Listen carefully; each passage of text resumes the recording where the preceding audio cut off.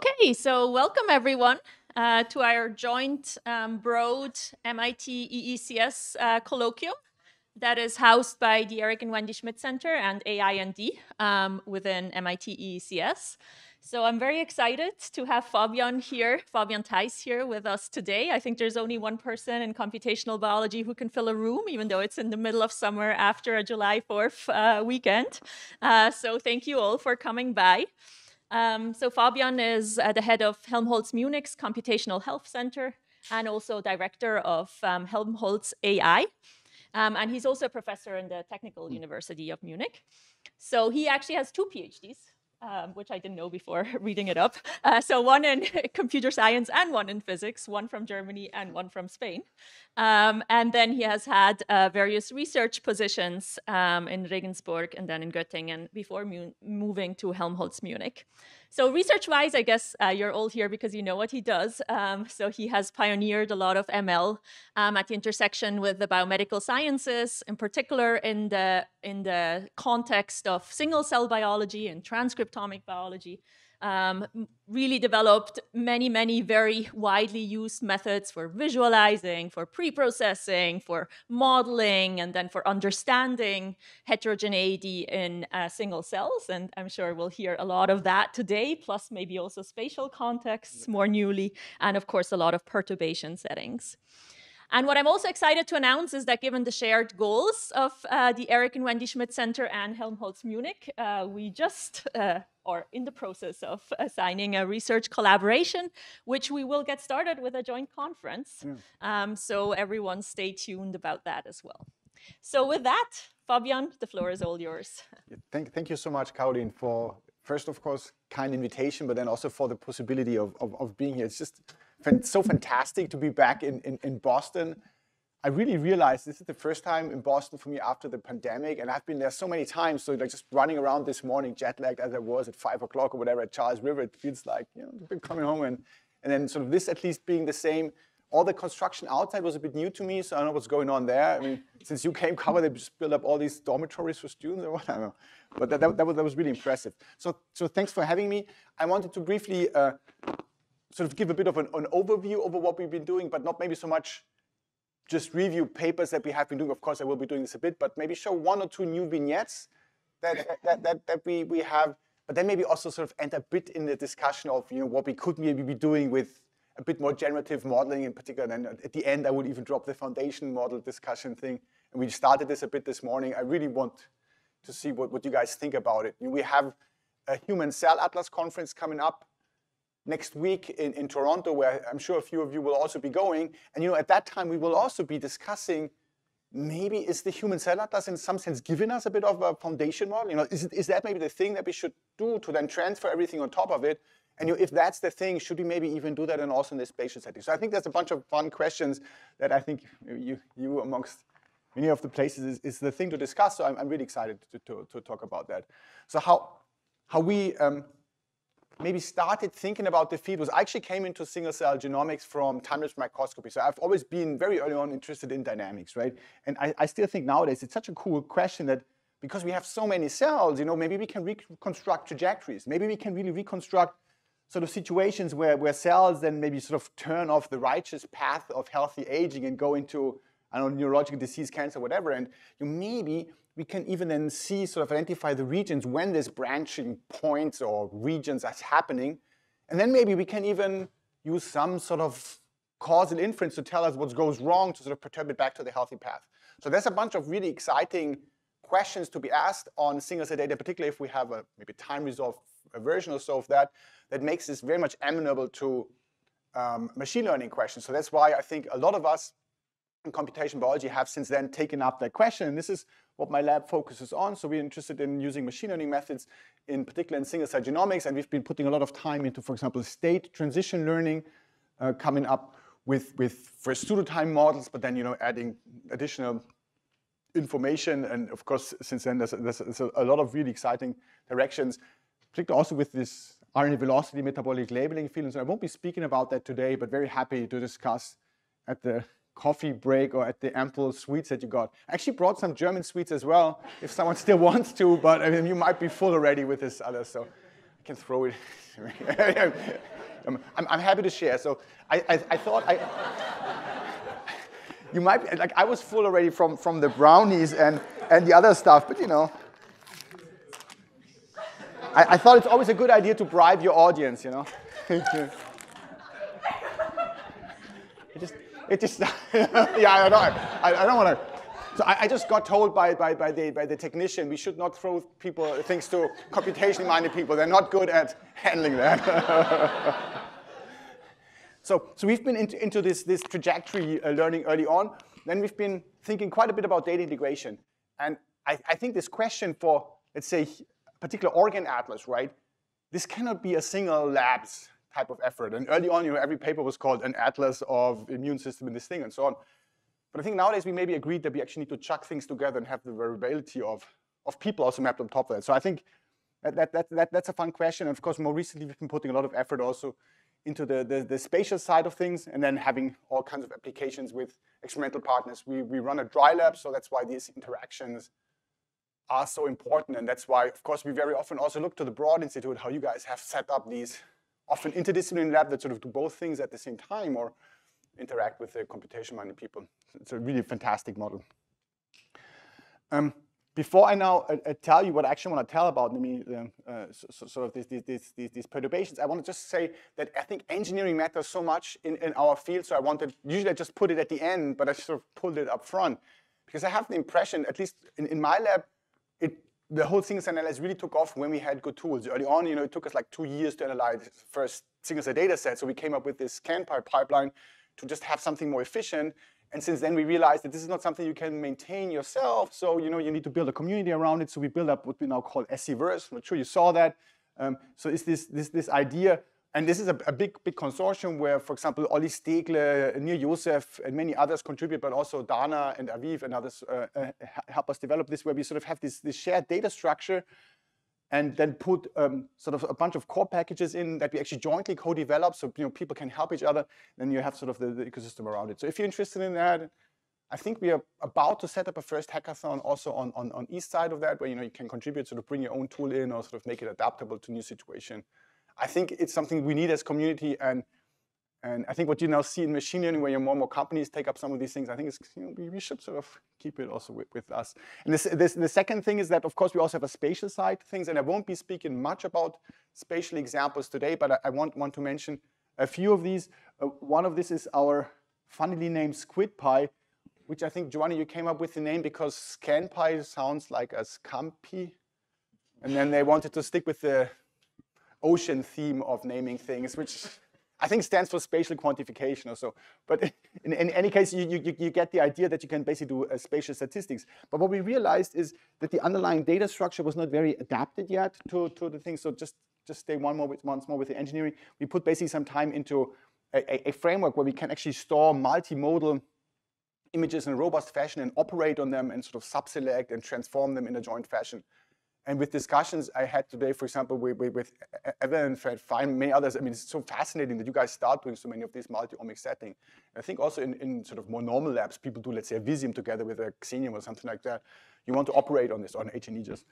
So we've been putting some time in there, and then we've been also sort of disseminating a bit that work. So if you want to get into the field, at least for us, you know, first students need to read then on SE best practices, which is also an open thing. So please contribute if interested. It's sort of the one plug.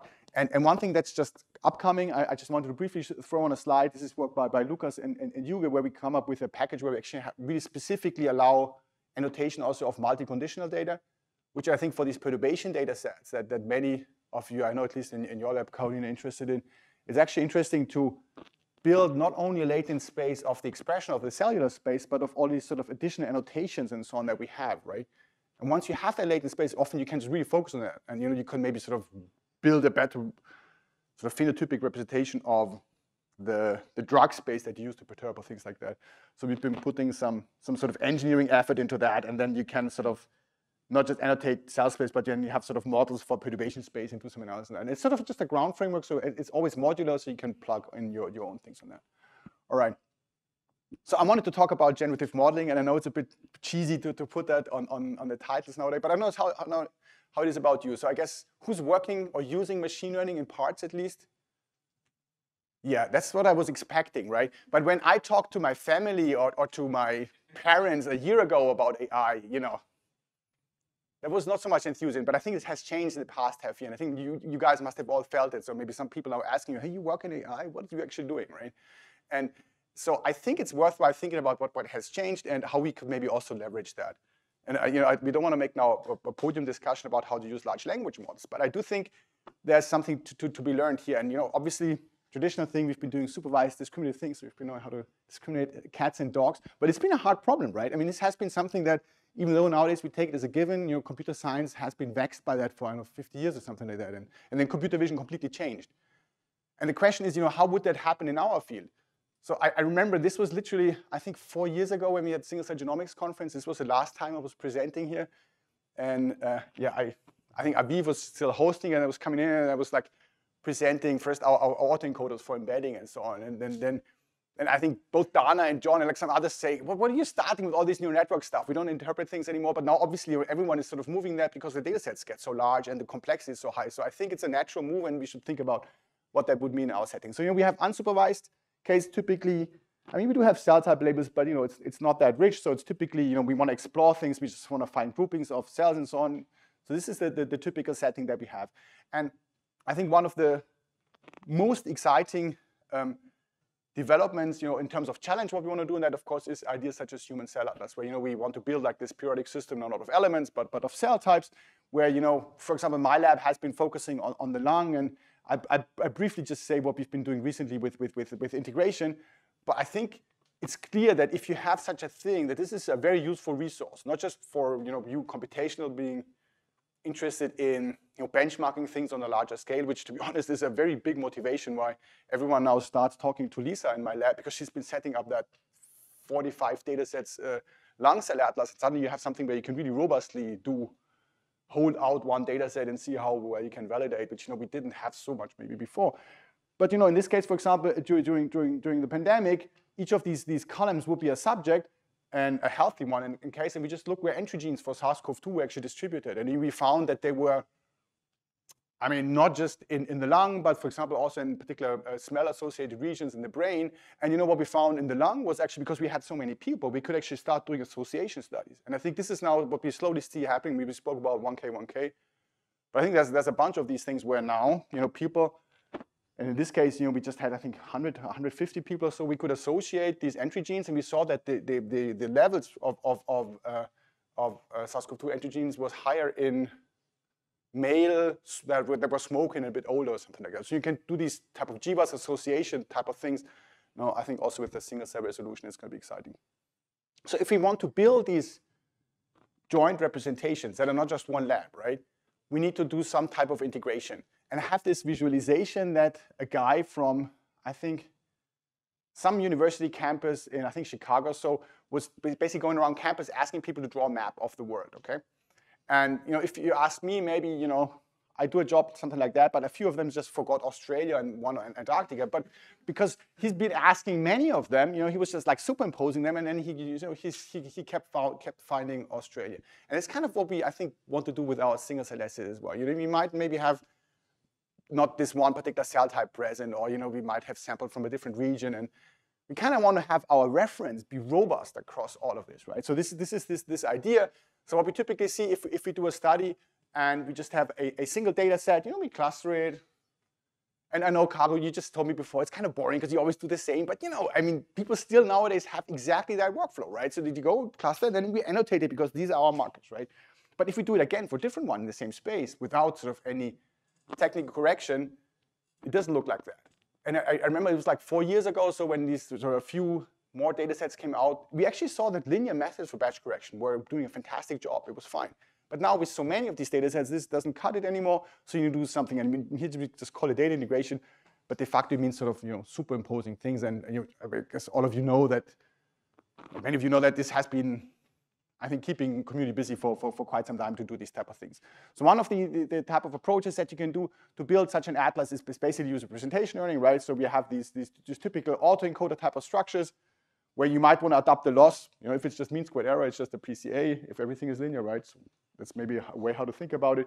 But they adapt it maybe to the particular count situation of the data.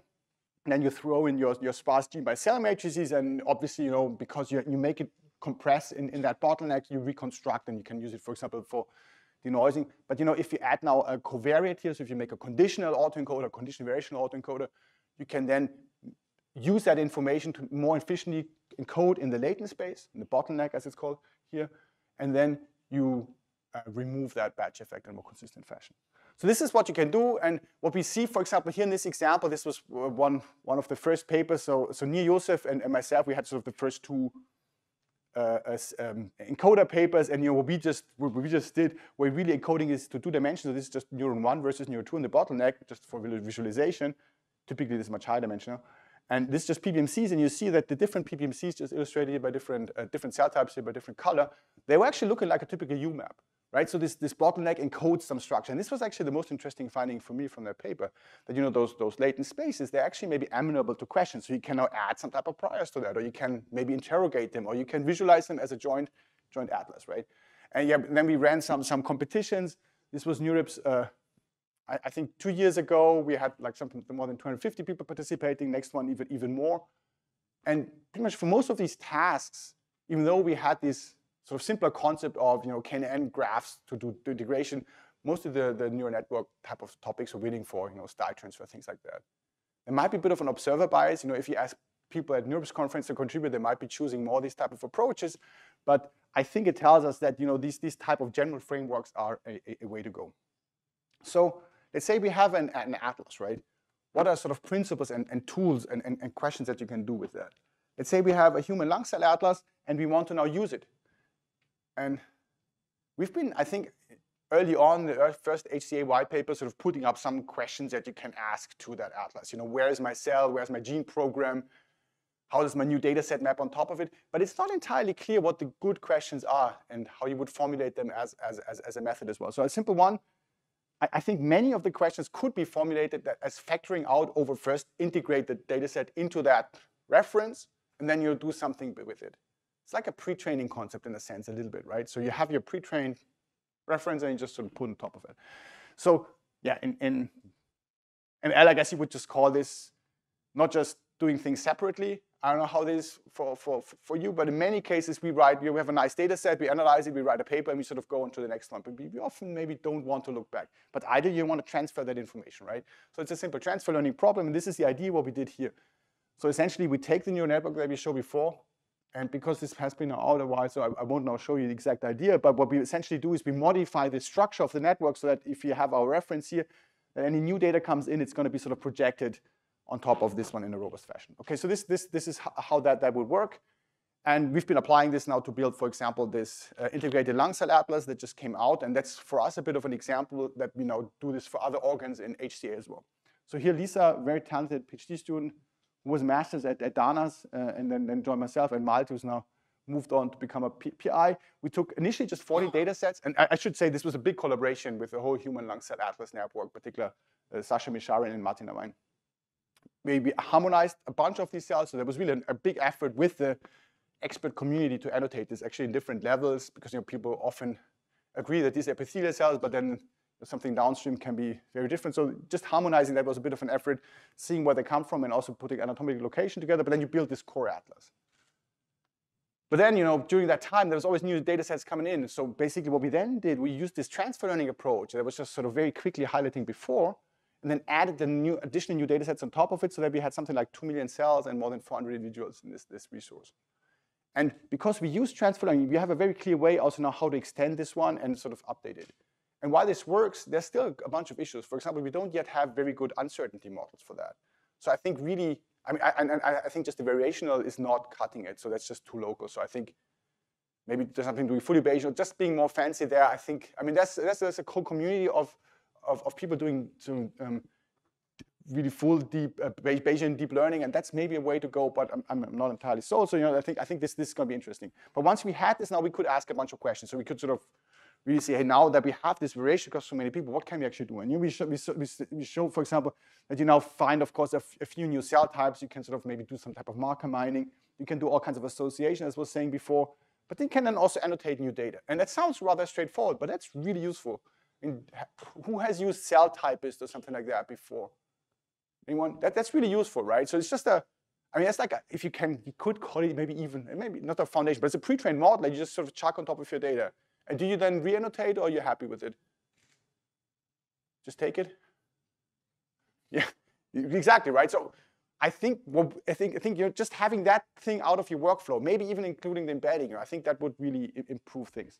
So what we found as one of the results, for example, because now we had this actually integrated across many diseases, was that, you know, there was some type of monocyte, some particular set of macrophages that I think was sort of consistent across a bunch of diseases. So we had this, I think, hypothesis, some type of scar tissue formation was actually consistent across, was sort of systematically forming. And in this, I think we spoke briefly about this scarring type of thing. So I think some of these hypotheses can be derived more systematically here. All right, but of course, this is all still the discriminative thing. So just going back to this sort of plug slide here, we could also think about how to do it generatively. And de facto, people have been, of course, mostly doing this already with relational encoders. So, you know, instead of doing this, just sort of separating things, what you actually want to do, you want to learn distributions. So you want to learn, for example, class distributions. Could be initially very simple Gaussian, as we did maybe in sort of simple models. But, you know, of course, you can sort of do this. So this is, I think, what's needed. And once we have that, maybe we don't even need to store samples of our models. You know, maybe if we really have a very good distribution, we don't need to store the 2 million samples or so that this atlas has.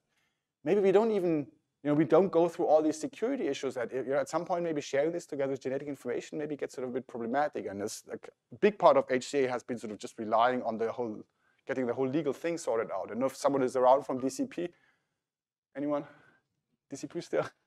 I know Tim was, and this has been keeping busy a lot. So, you know, we don't want to do this. So maybe encoders are useful for that. So Near's lab came up with SCVI, all the variants thereof, and that's essentially, you know, just like the same, but you know what you just do here is then instead of you just sort of encode maybe mean and variance if you have a Gaussian something like that, and just sample from latent space, and suddenly you can get distributions, right? So I think this kind of was maybe a little bit uncertainty about use of atlases. People don't really use the uncertainty so much, so I think there's some work to be done. But I want to share two vignettes that we now do with this sort of little bit going towards generative side of things, namely a method where we think about sort of where population is localized, but also one where we want to add phenotypic mapping on top of that.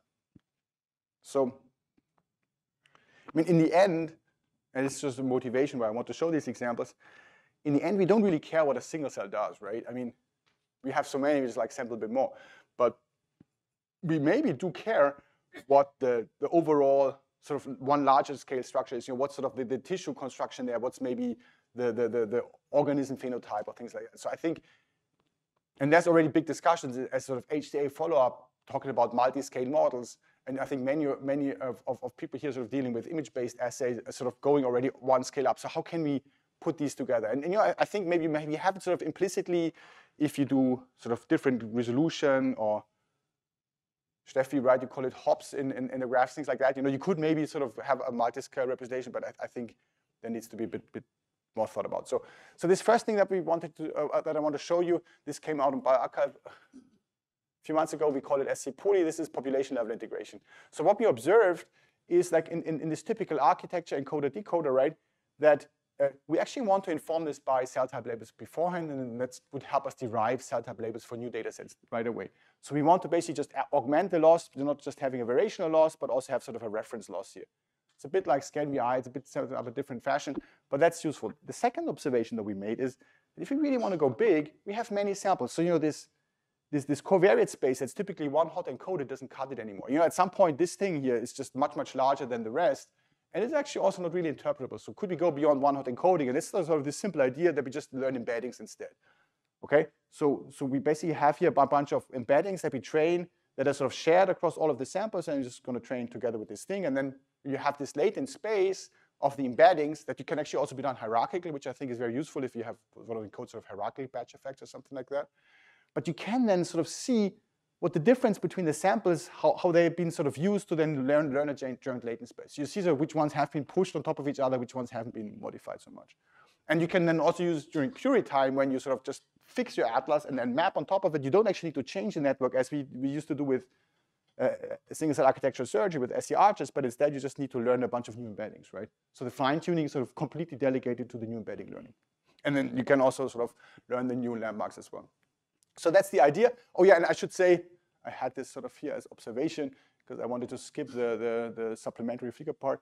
But we see that we actually get pretty similar, maybe even a bit outperformance with respect to other methods that are sort of either specific for labor transfer or for data integration. So labor transfer, that would be cell typist, or for data integration. So let me show you how this works on the lung. So this is HLCA, a subset of it trained. And you see sort of it integrates kind of nicely across studies and cell types.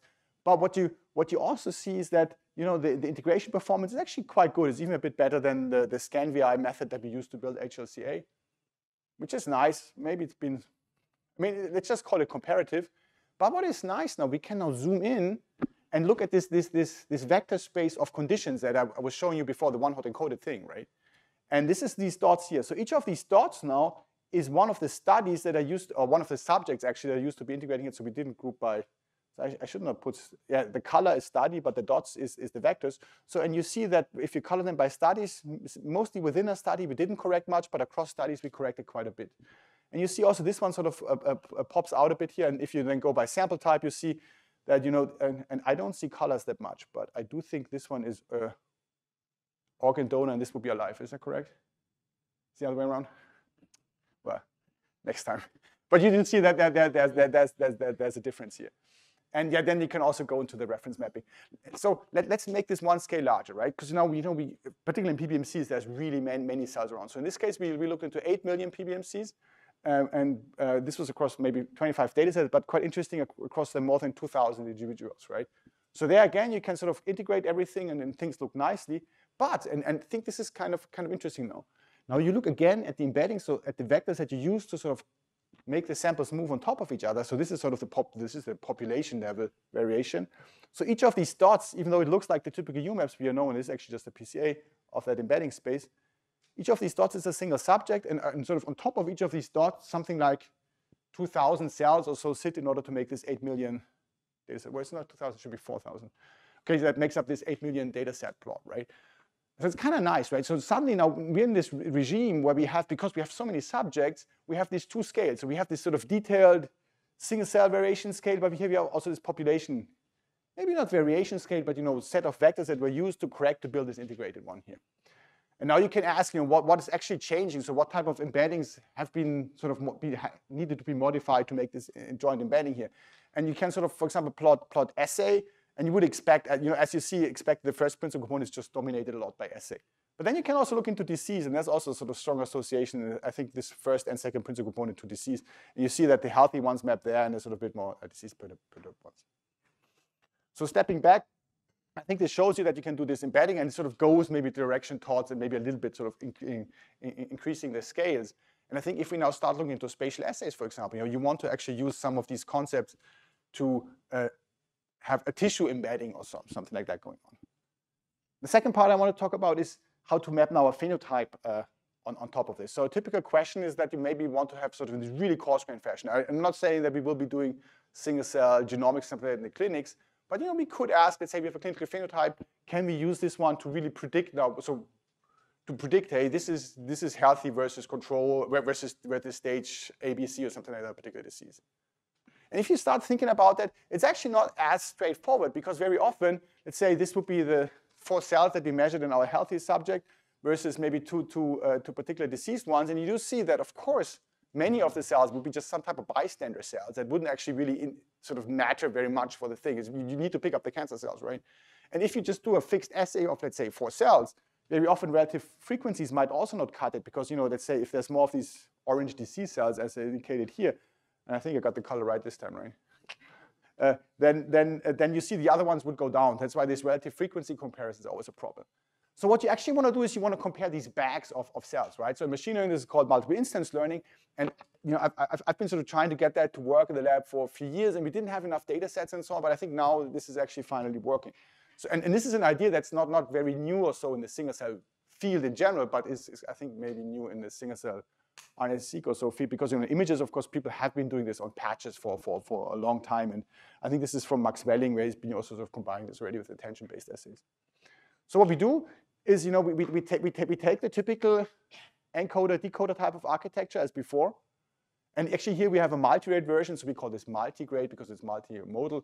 And there's a sort of really nice trick here also how to sort of make this only take one, not all modalities. But the key point now is that we just don't do it only for a single cell, but we do it for the whole bag, which is like from the same patient, right?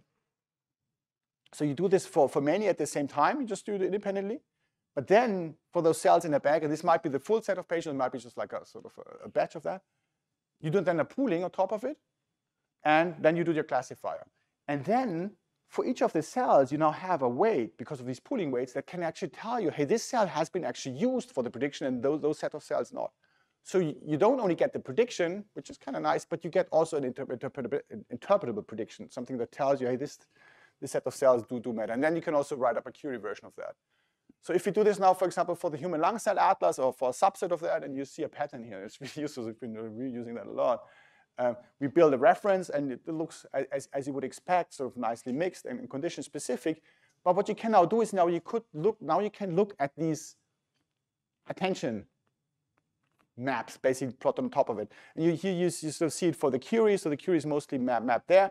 But then also you see a difference because this was COVID, so we had moderate as well as severe annotated ones, and you do see those actually differ, those attention maps. So in order to predict difference between moderate and severe, so we looked at different places in that atlas. And if you zoom in, you actually see that there's a difference between sort of regions here in the macrophages.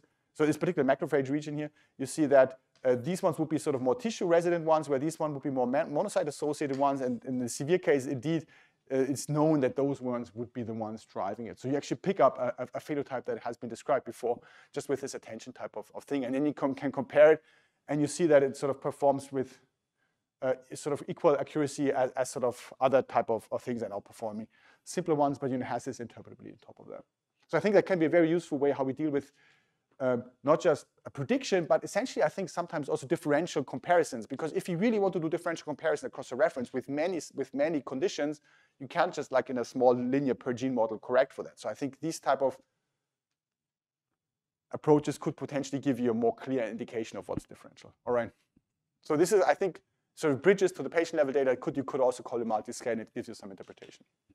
All right. So I spoke about generative. So this was generative model, but it wasn't really generating that many new samples. So how can we get that? So I had to check in the Pope.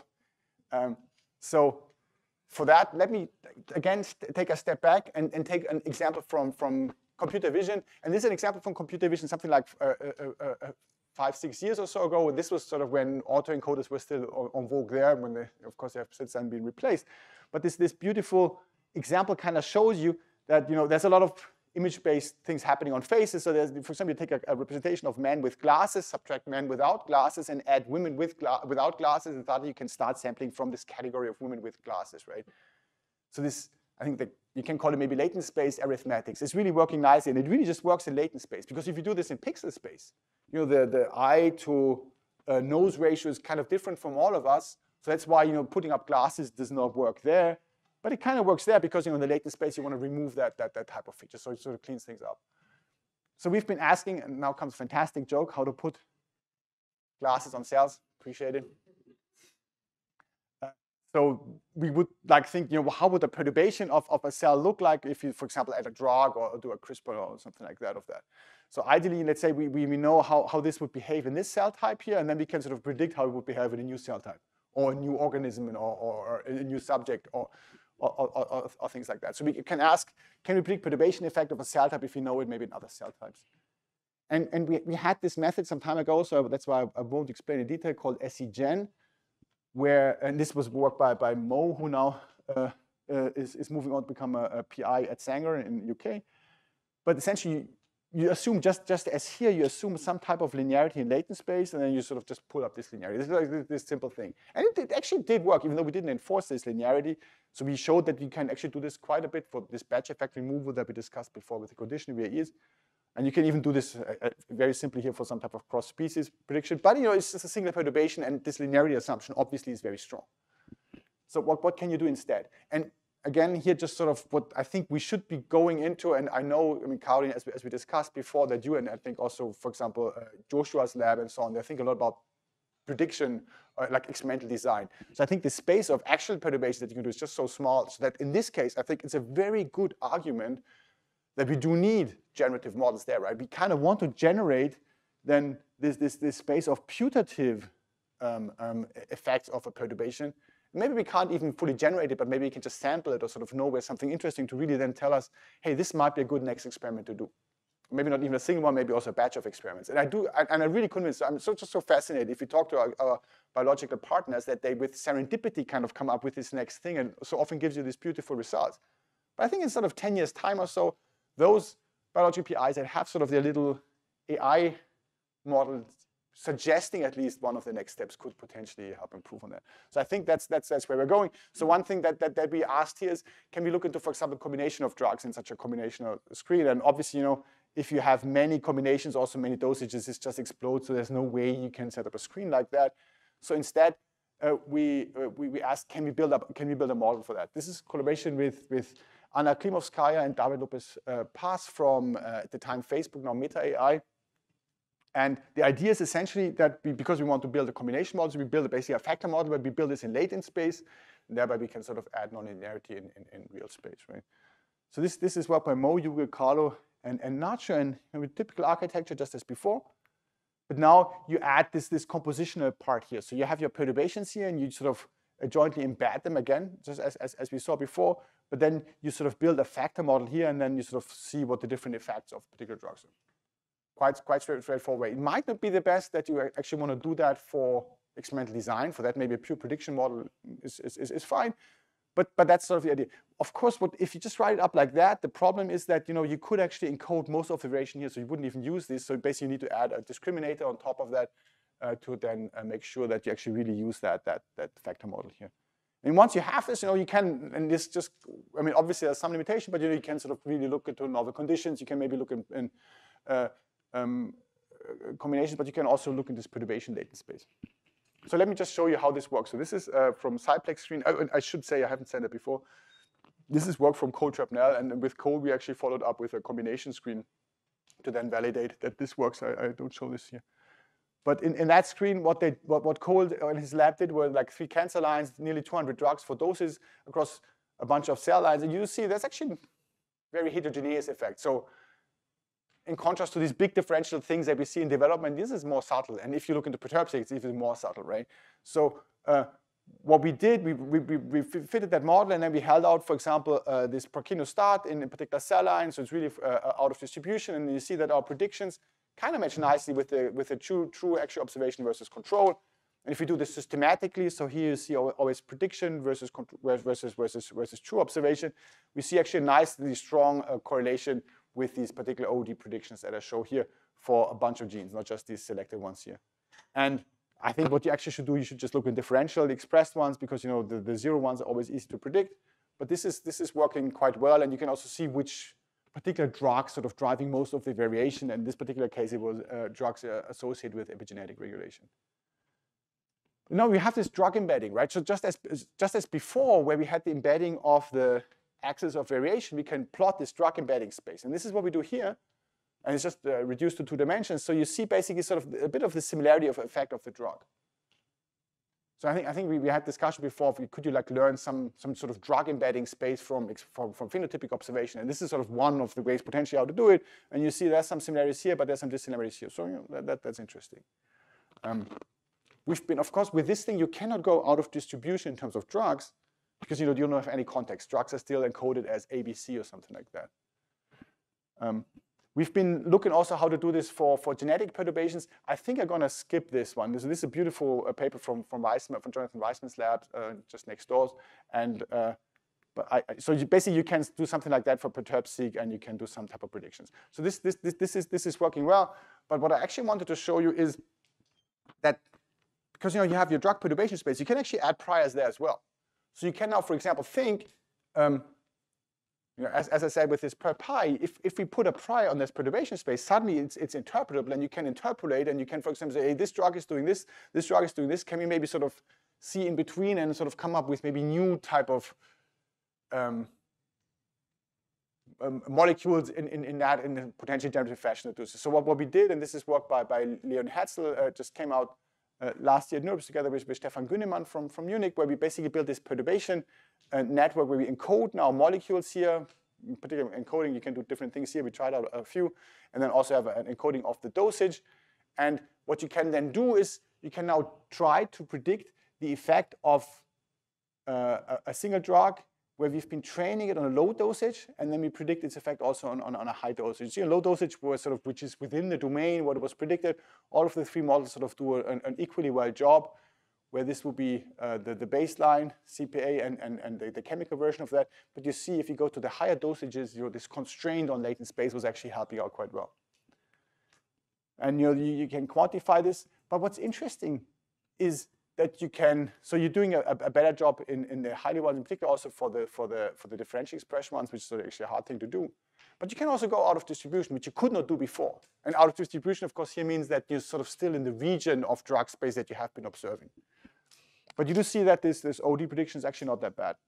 And you can also do this for combinations, where you also see that the out of distribution prediction that only ChemCPA can do is quite robust. So this has come out, and we just come out a few weeks ago. So I just want to show off that funny cover that the artists drew there, where you actually see now this machine that takes the cells, decomposes them. This is our factor model. Then you have your white-coded wet lab collaboration partner putting together a new set of drugs, and yeah, then you sort of decompose your new cells. So yeah, that's the funny sketch. How we explain size in a short version. So I've been speaking a bit about generative models. I think there's many more ways to discuss, and if there's time in the coffee break, it's not called coffee break because it's not a conference, so what's, you know what I mean? I'd be happy also to discuss about the spatial setting. I just want to sort of have two or three more principled comments. So there's been this beautiful sort of perspective paper from Alquarici, I think one of the Rosetta guys, as well as Peter Sorger, here also from Harvard Med, who sort of observed that we always need to put in these inductive biases into our models, right? It's sort of a big thing. If you just write about an MLP for everything, is maybe not the way to go. And we kind of still do this a bit in our field, right? And if you have images, we do convolutions. If we have 3D structures, we do something that's group invariant. If we do sequence data, we used to do it recurrent, now we use attention with position encodings, right? So the idea that they put forward there, and I think it's really interesting. I don't know if many of you worked on this more sort of classical systems biology field before, but there we had this principal type of models, and now there's like all these data-driven ones. And the argument is, if you make those also differentiable, which often you can actually sort of start combining them. And they fancily call it differential programming. It's maybe a bit overdoing it, but I think the idea is quite nice. And I think if you really think about it, many of the ongoing work actually fits a bit in this paradigm that we sort of infuse these models with a bit more prior information. Maybe in a sort of a data set that we use for augmentation, but maybe also sort of directly into the model. So for example, what we've been doing here on spatial data is that we describe a spatial image as a sort of a neighborhood graph that's sort of colored by the cell type, and then you can predict cell communication events. This is work by David Fischer, who actually now is what's called Eric Schmidt fellow in the audience. So if you want to really understand it, talk to him. Or we've been doing in the decoder, we've been adding selection of particular variates and variables, and then actually making them interpretable by adding prior information about this being sort of a particular gene program or something like that. More recently, and this is on bioRxiv, this is to work together with Neil Joseph's lab, VeloVI, this is sort of this whole batch of new velocity methods that were coming out, which is also kind of nice, right? So we fit like 20,000 ODEs essentially for each genes, and at the time with SCV and so on, this was really decoupled from the representation learning. But here now we were able to sort of superimpose these, and that's nice because you have an uncertainty part in the RNA velocity estimation, which I think is really useful. I don't know if many of you have tried out RNA velocity, but it does not always work. But we often don't tell you that it doesn't work. The uncertainties are not very good. So in this case, you have a bit of an uncertainty model for that. And more recently, this is work particularly by Alessandro. We've been also sort of setting up some of these, in this case, a bit more of a GAN-based model to also learn then the spatial context, sort of make a cell look like how it would be look under this particular perturbation. For example, here for a cell painting screen. All right. So a question, I think, in order to now link these type of experiments is how can we maybe sort of more generally just take more of this information in? And I think a very general way how to do this, particularly sort of put time points together, is this idea of optimal transport. And I'm sure many of you know this, actually been sort of brought, I think, into the single cell field here by Geoff Schiebinger, was it like 4 or 5 years or so ago? I remember still being sitting together with Eric in his office because we had this competing method, pseudodynamics, and we sort of talked about it. But I think it's really a fun concept, right? So essentially, it's just so you want to calculate distance in some sense between two distributions and like an optimal map between these. And there's always all kind of ways to regularize. I won't now say much about the details, but there's a nice figure from Young and Caroline at iClear some time ago. And so, for example, I mean, there's many ways how you can use it for perturbations and so on. What you do realize is that this is kind of really nice and useful, but there's a bunch of methods for all kinds of things, integrating temporal, spatial, general data integration, working with data manifolds or perturbations, but it's not that much used in many downstream papers. And I think there's some reasons to that. I think, for example, it's really powerful, but I think some of these implementations have very different backends. Some of them don't really scale all that much. And sometimes you cannot sort of as easily combine some of these as you would sometimes want to do for your particular application, right? So what we've been thinking about, and this is work by Dominic and Giovanni. Giovanni, who's also in the audience. There's a bunch of my lab at the moment visiting Boston. I think Giovanni for an internship, Microsoft research, right? And so if you want to understand this, he can tell you, but we call this multi-omics single-cell optimal transport Morse code. It's on bioRxiv now, and the toolbox is out. What we've been sort of wanting to do is sort of go from this typically quadratic for Fuscum or Wasserstein, even worse, scalability to linear scalability. And so we actually paired up with this OT expert Marco Couturi from, I think, first Google, now Apple in Paris.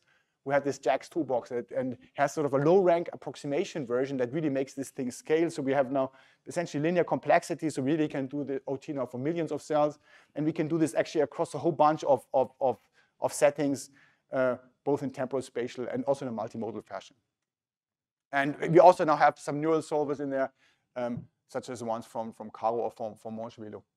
So the idea to do that is, you basically take a different experimental setting, could be spatial, could be temporal, you do a spatial arrangement, you calculate the OT, and then you can sort of, independent of your particular OT problem, do then some kind of downstream functions that are sort of shared in that package. So it's a bit of an engineering effort as well. And with this, you can do both temporal mapping, spatial mapping, which I think is nice. You kind of want to sort of add your independent data, map it on top of it. You want to do maybe spatial alignment. I think this is something that could be very useful. I think, I don't know if Evan is around, but we discussed about 3D integration and alignment across slices, or just sort of doing differential comparison, or also do it spatial temporal. And this hasn't been done before, but I think that could be quite useful. So let me just show you an example here briefly. This is a developmental data set from a mouse embryo published last year, where essentially you have, basically for each mouse, you have a spatial transcriptomics profile, but of course they're not connected. So what you can now do, you can look at the original annotation of heart cells across these things, but now you can basically transport this not only in gene expression space, but also in spatial morphometry space to the next thing. So you can now learn a map, which we do down here between each of these. And because now you have a map, you can ask which genes most strongly vary, because now you have a sort of joint representation of this thing. And you essentially can run cell rank on these things. So essentially you can then find something like driver genes if it's maybe what we call it, so you can basically see what drives this process. All right. So I think it's a useful toolbox. Please let us know if you have comments on them. So now my last thing, 2 minutes, if that's okay, Caro, is foundation models, right? So I had to bring up that term. I think there's a bunch of discussions happening, and I just wanted to briefly also get maybe your input and show you one thing that we've been doing. So one I think of the really fancy things that recently came out is GeneFormer, that has, I think, this nice idea of ranking genes here, but I do think also using this for position encoding. So I checked again, but let's discuss that. But then essentially just because otherwise, it wouldn't be doing much. But okay, but then sort of putting this through transformer and then learning. So I think calling this even foundation model is maybe a bit overkill, but you're just saying like using transformer-based models to do data representation. But I'm not sure if the sequential nature of things that are transformers usually made for is exactly fitting to our problems. I mean, there's like no natural sequential order of our genes, right? So what do you do with that? So I think there's interesting questions. And we had a paper something like 4 years ago, so you can still find bioRxiv, where we sort of daringly called it deep learning does not outperform logistic regression in cell type prediction.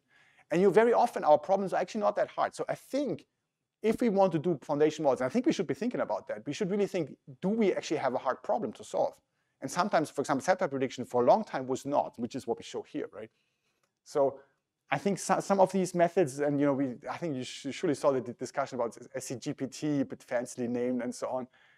Sometimes there's making a method a bit maybe for method's sake, and not yet seen if it's actually really sort of this scaling, which maybe, if you throw more data on top of it, it's the case. But we've been sort of looking a little bit into that. This is work by Felix and David Fischer, not related. But when you wanted to do, as far as I know, I'm not sure, David, you need to let me know. So that we want to now do the cell type prediction human-wide, okay? So we just go on a specific task, not sort of having one model that does it all. And you saw, as you saw before, so if we just do for 2 million cells, and now we sort of increase the number of cells, not in a random order, but by batches, otherwise it's too trivial, the problem. So we see that here, deep learning and linear models sort of perform the same, but if you go up, now you see a gap opening up. And in this case, we've been sort of benchmarking a bunch of things. What actually turns out best is something that we adapted to the single situation called TabNet, which is also a particular transformer that's made for tabular data. So it's kind of a attention-based thing as well. And it's working well, but it's not perfect. So it's apparently not as simple, that problem. So, for particular sort of cell types, we're not really, organs, we're not doing the best job. And so there's a bunch of interesting things that you can ask there. And I won't sort of go much in detail. This is just ongoing work, so just very recent. But what you can do is you can, for example, now look on your latent space and just do it on the holdout, because otherwise everything is nice. Because it's a prediction problem, so you can really do it on the holdout. And you can sort of embed new cells directly, and you see that on the raw data, it's kind of not really integrated. But if you go now on this tablet embedding, it's sort of really nicely integrated as you would expect by the cell types, because it needs to predict from these, right?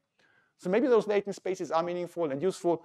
And this is, I think, what I want to say. So, once you have this, you can, of course, derive better data augmentation. And I think it's useful to think about these models. But if it's just in a pure tabular fashion, or maybe sort of more ranked one, I think it's still a bit out there and it's fun to discuss. So with this, let me conclude. I spoke a bit about integration, about this first generative models that we've been doing, and then sort of going towards these compositional models, a bit about this multi-omics optimal transport, which I think also fun for the spatial setting or the spatial temporal even, and maybe a little bit about the single cell foundation models, where things would go. The last plug, so Caroline was mentioning this already, there's also a very nice biomedical computation environment in Munich. So if some of you are interested, we have set up this really nice interaction for a strategic partnership with the Broad. We will be releasing this very soon. So there's funds basically for exchange. There's going to be a first conference where we actually sort of be hands-on about this. And I'd be very happy, of course. We're very happy to send people over, but of course also maybe welcome some of you to Germany. Pandemic is over, we can start traveling again. And in Europe, it's maybe not as hot, it's maybe not as high skyscrapers, but we have high mountains there as well. Thank you for your attention.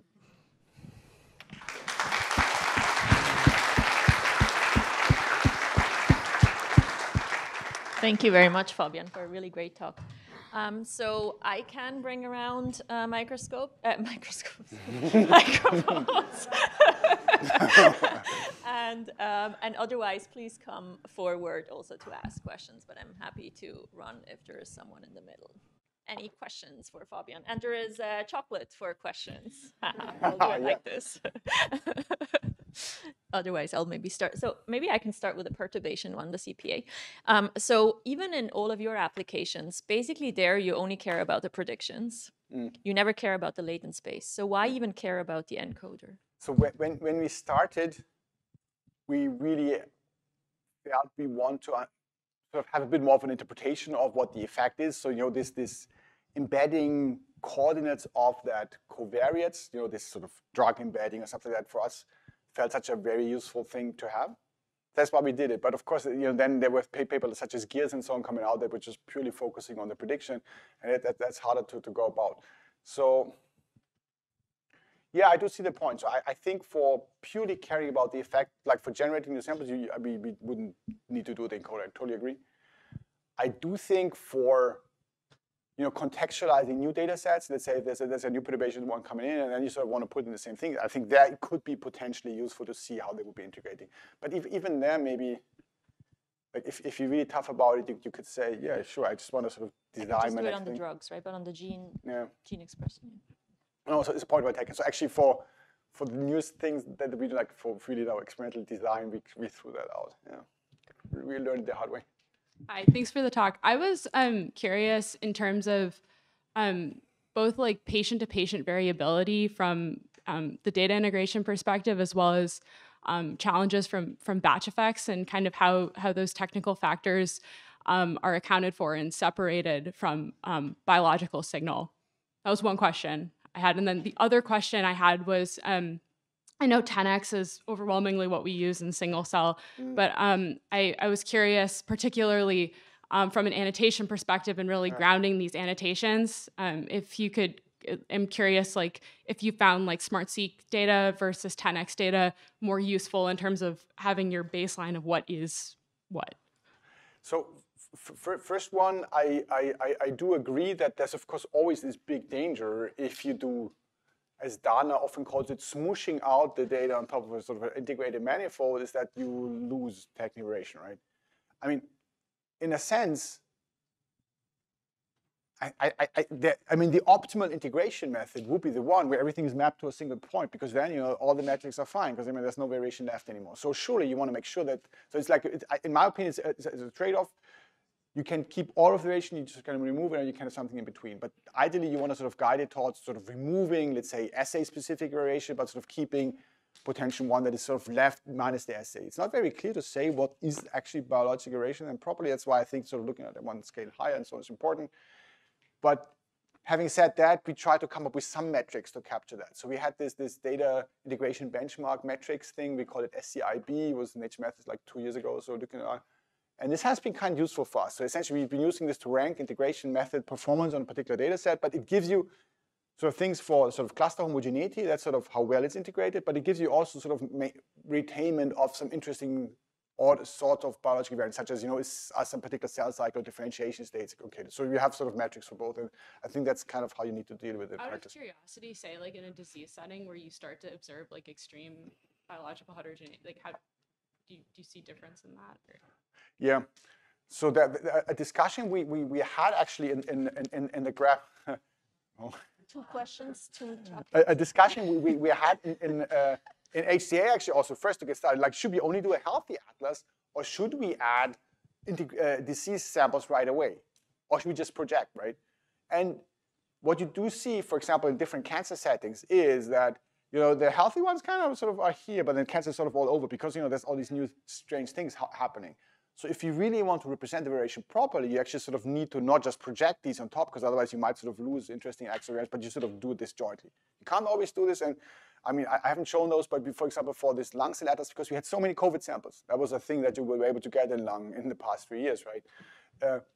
We saw that the axis of variation there was, so the variation in COVID samples was much higher than on some sort of small data sets, and so there we actually needed to reintegrate. Yeah.